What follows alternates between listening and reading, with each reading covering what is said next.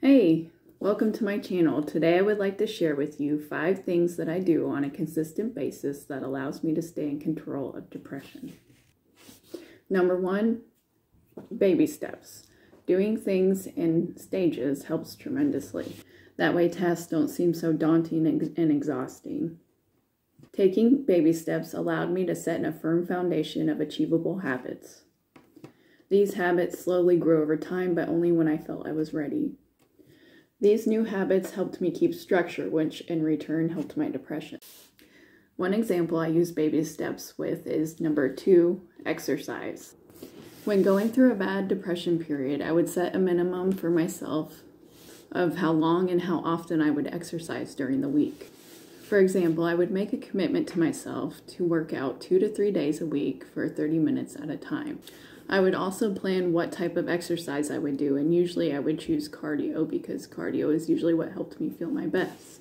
I would make a promise to myself that I would stick to this plan no matter how lethargic, unmotivated, or hopeless I may have felt.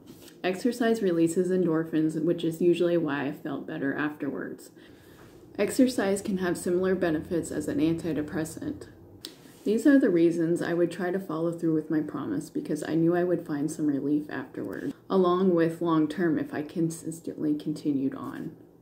I eventually added more days and sometimes longer workouts as well. Number 3 is diet. I do my best to take care of my body. I usually try to eat healthy about 80% of the time. I try to not be too hard on myself if I do end up slipping up, and I make sure to get back on track afterwards. I avoid alcohol. Alcohol is a depressant, which can actually make depression worse. I also make sure to drink plenty of water throughout the day. Dehydration can also affect your mental health negatively. Number 4, keep a daily plan and schedule. I keep a daily schedule of what needs to be done or what I may need to prioritize to keep my mental health in check. I do this by using a planner. I even write down small, simple tasks. For example, don't forget to water the plant. Planning helps me stay on track and helps me keep on top of my mental health. This way, tasks are not piling up, and this also allows an escape for anxiety because I'm getting it out of my mind and onto paper. Number 5, keep your home tidy. A messy home can cause a messy mind. Having a clean home always helps me feel lighter and not weighed down by clutter.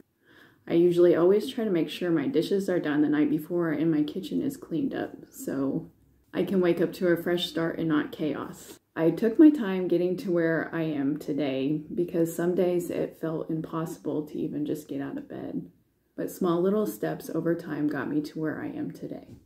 I also realized that the more I gave into depression, the worse I would end up feeling. So I try my best most days to keep going. All I've mentioned in this video is, of course, to not replace professional help, but to use as tools along the way. That's all I have for today. Thank you for watching. And please hit the thumbs up if you've liked this video and subscribe if you would like to see more of my content in the future. Thank you. Bye.